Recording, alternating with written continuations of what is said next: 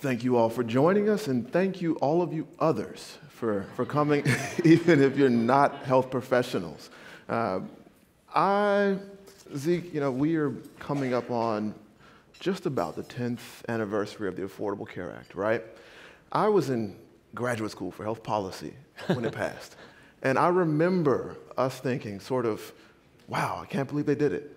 They did it, and we expected that to kind of be it. We'd done this really big thing, that we'd achieved this thing that had never been done before, and the naive grad student I was thought that we were done arguing.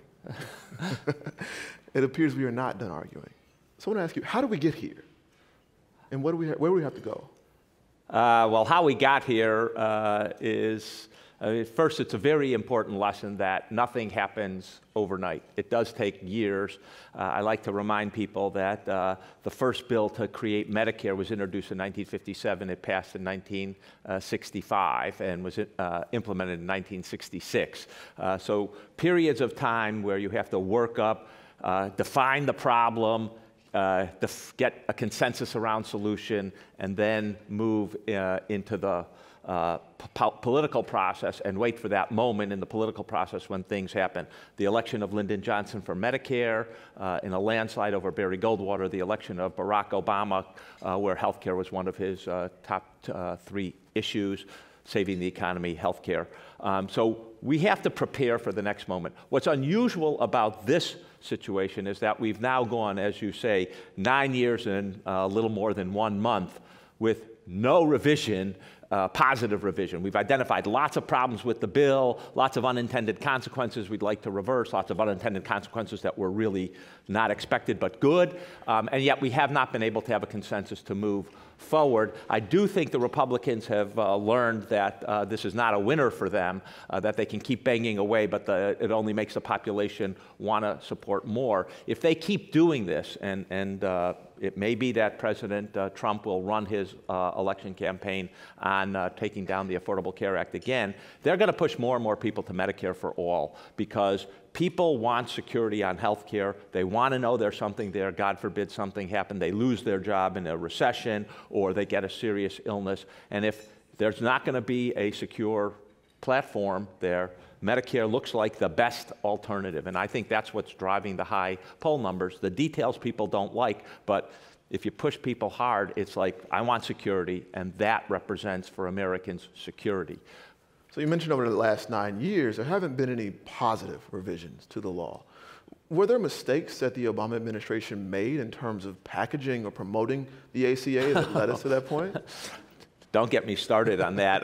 I don't necessarily want to spend a lot of time on history, but I do think, and I've written this in my book, and I've been pretty public about that. I think we were not very good about marshaling the physicians and the nurses, the people who the American public trust when it comes to health care, to articulate why we were doing this, what we were doing, and where we were going. And I think if we had created a good slide deck and put out hundreds of doctors in white coats with stethoscopes, nurses in white coats and stethoscopes, it would have made a huge difference, and we did not do that. And I think that was, in my opinion, a major error. People did not understand what was in the bill. It is a confusing topic, but you have to get people out there who they trust and who can explain at least the basics pretty simply. And Americans have come to realize, there are a lot of good things here for me. I still hear a lot of complaints. My premiums went up.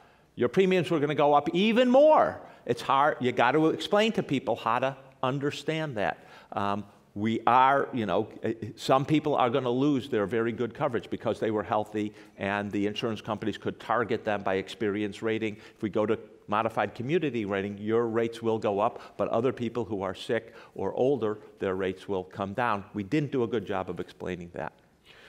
I want to talk about Medicare for All and this push-pull between that and repeal in just a bit, but you mentioned in your book some of the smaller provisions that perhaps can get some traction as we head towards that big debate, things like higher cigarette taxes. What are some of the more provisional, smaller pieces of policy that you think might be able to get some bipartisan support as we head towards that cliff, I guess? Well, I do, so here's, I think, things that we need to really push forward on. I do think cigarette tax is a very good example. We haven't had a raise, I think, in a decade now, if I'm not mistaken. We know that there's a very good relationship between raising cigarette taxes and people stopping to smoke. If you don't start smoking by 21, you're almost never going to smoke. Chances are very, very low. We could also tax e-cigarettes, which I think are pretty good idea to do. They're not so healthy. I think there are other items, you know, we can think about sugary drinks and see if we can get some consensus about that. I'd say a second area that I think we really need to push forward on is auto-enrollment. And it's very complicated in the United States. People have to go and elect things. If you look overseas, and I'm working on a book that's looking at other healthcare systems called Which Country has the World's Best Healthcare System? And one of the things you see is auto-enrollment, kind of like for Medicare Part A.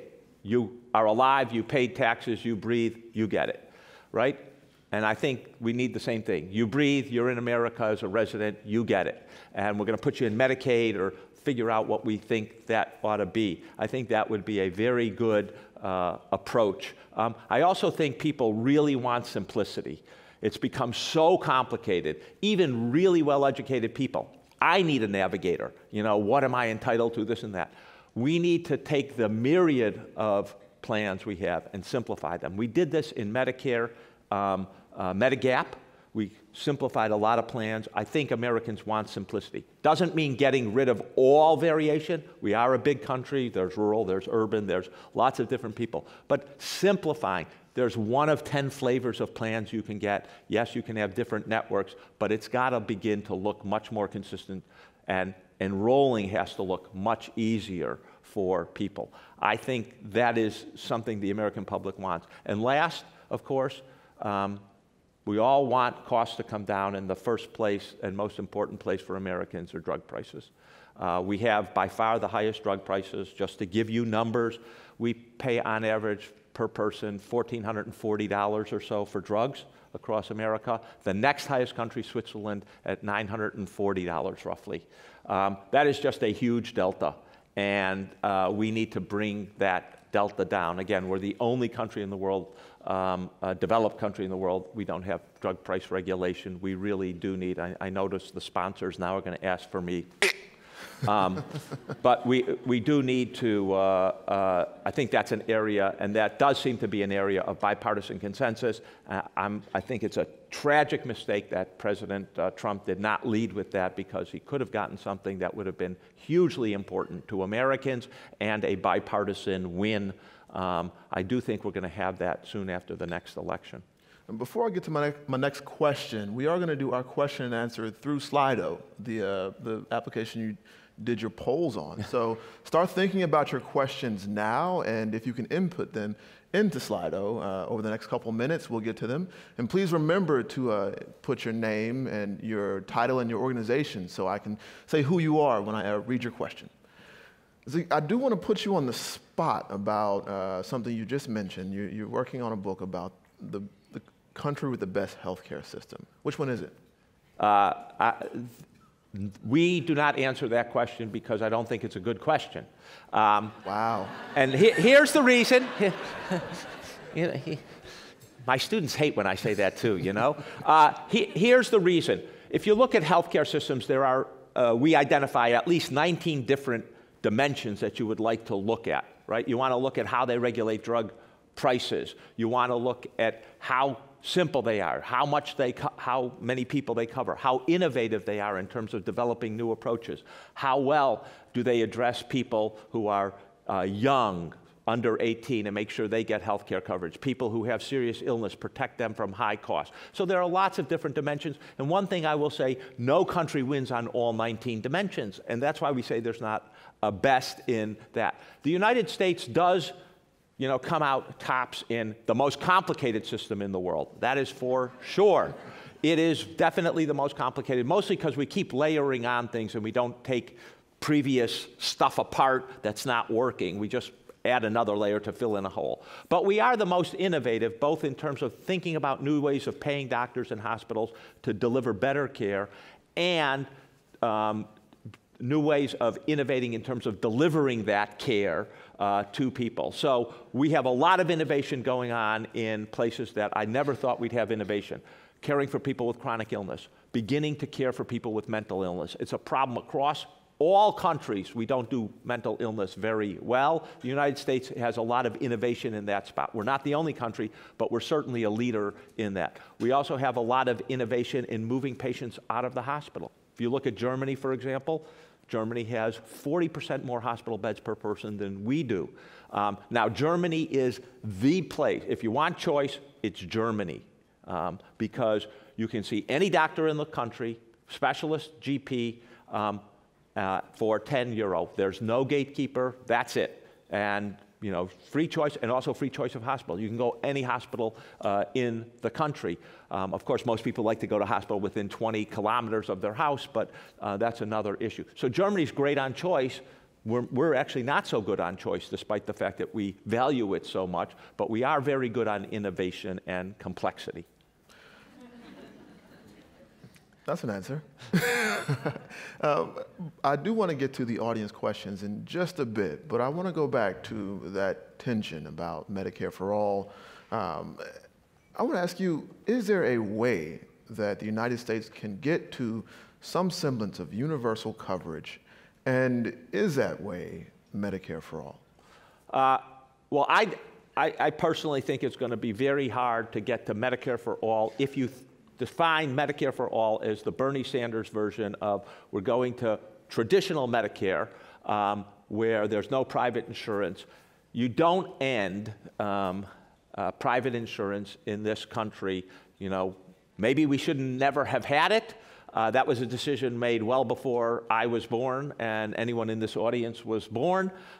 It's now a $1 trillion a year industry, and I have never seen a country get rid of a $1 trillion a year industry, and they very effectively killed Clinton Care. I was around for Clinton Care, worked on the secret task force, and very much remember the Harry and Louise ads. If you haven't seen those ads, go to YouTube and look at those ads, and they have very effectively, as I like to say, made something people hated, their insurance company, into something warm and cuddly. An amazing, impossible transformation.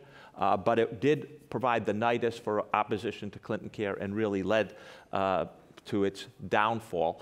So is there a middle ground, I think, is the real question, in my opinion. And I do think that there's a middle ground. You see this proposal by Representative DeLauro and Jan Schakowsky called Medicare for America, which is thinking about Medicare Part C so people can actually choose among private insurance plans also. That, I think, is a much, it's a more palatable option. It doesn't put private insurance out of business. There's still employer-based private insurance. I do think that's a middle ground. Another proposal is sort of Medicare Advantage for all, where one of the options would be people could select Medicare. Putting private insurance within a framework where they can compete, but compete under rules where people can choose regular Medicare or these Medicare Advantage plans, I think does provide a common ground. It also would simplify the system. There'd be one exchange where people could go to, and you could restrict the variation in the plans. I think that has much more plausibility. The other thing is Bernie Sanders' plan has a 4-year implementation. That's I think just way too fast, given what we've seen. You need 8 years probably is a much more realistic time frame. But I do think you can begin to see some consensus around a lot of these issues. And it would allow a certain kind of simplification while still giving Americans choice among the insurance arrangements, which they seem to want according to the polling. Now, I hope everybody has been inputting those questions in Slido. We have a couple right here. We have one from Anonymous. Thank you, Anonymous. It says, Dr. Emanuel, you wrote in an essay a while back that you wish to die at age 73 to avoid senior years with low quality of life. Still feel that way? Can I correct a lot of things in that question? It was 75, first of all. Don't take 2 years away. It's already approaching rapidly. And it was published in The Atlantic. And one of the things that I hope most of you realize, if you're avid readers of The Atlantic, is that you as the writer do not choose the title. That is chosen by the editor. What I said in that article and what I meant in that article is that I would stop taking life-prolonging medical treatments where the purpose of the treatment was life-prolonging. So if I got cancer, I would not be taking cancer chemotherapies. But if I broke my hip and I was in pain, I would actually get that hip fixed. So that is, I think, an important distinction, which is often lost on people who actually don't read the article and just look at the title. Yes, I have not backed down on that position, and sometime in the future, maybe I'll write a book explaining it more. Next question is from Harlan Sonderling with Sonderling Brothers. If government pays more for health care, should government also pay more to educate medical providers? I think it's a great question, and let me just say the following. We have created a kind of horror show for medical education. The average medical student debt is now about $190,000, and that creates perverse incentives. Even though doctors are the single largest group or profession in the top 1%, the way earnings go is right after medical school for a long time, you're a resident, you're earning a little money, and then you have to choose, you want to pay back those debts, and we end up perverting the choices so people go into high-paying specialties like urology or orthopedics instead of primary care, or go work in rural areas where compensation may not be as high. And the total cost of medical education is peanuts when you consider $3.5 trillion healthcare economy. If we taxed the entire system at like 0.2, 0.3%, we could pay for all of medical education. I've proposed, and I think this is the right way to do it, medical school is free for every medical student. If you go into primary care or you go in an underserved area, whether it's inner city Roxbury here or some rural area in Upper Maine, that payment for medical school is forgiven. 2 years service for every 1 year medical school was paid for. On the other hand, you choose a high reimbursement specialty like orthopedics, urology, neurosurgery, you have to pay back that loan. I think that's a much fairer way of doing it, and it actually advances the social goals we have, and I think might contribute in its small way to getting more primary care doctors and more people in underserved areas. So I do think we could substantially change without a lot of money. I mean, that's the crazy thing. It's not a really big amount of money when you think about the payment for the whole healthcare system. And it was something I was trying to push when we were trying to get the Affordable Care Act through, but there were just so many other top priorities. Very briefly, one more. Which Democratic candidate has the best, quote unquote, healthcare plan running in 2020? Well, I haven't fully screened all of them, and a lot of them have just talking points, which is, I think, a problem. But as I say, I would look for a Democratic candidate who has a comprehensive plan, but isn't killing all the private insurance companies, because I don't think that's a viable plan, and is going to roll in drug price regulation. I think those are we going to get to universal coverage and make it simpler? Are we going to have some real cost control? And are we going to have drug price regulation? Those would be my 3 metrics for evaluating Democratic proposal. Well, thank you so much, Zeke. Thank you. And thank you all. Have for a your great questions. day.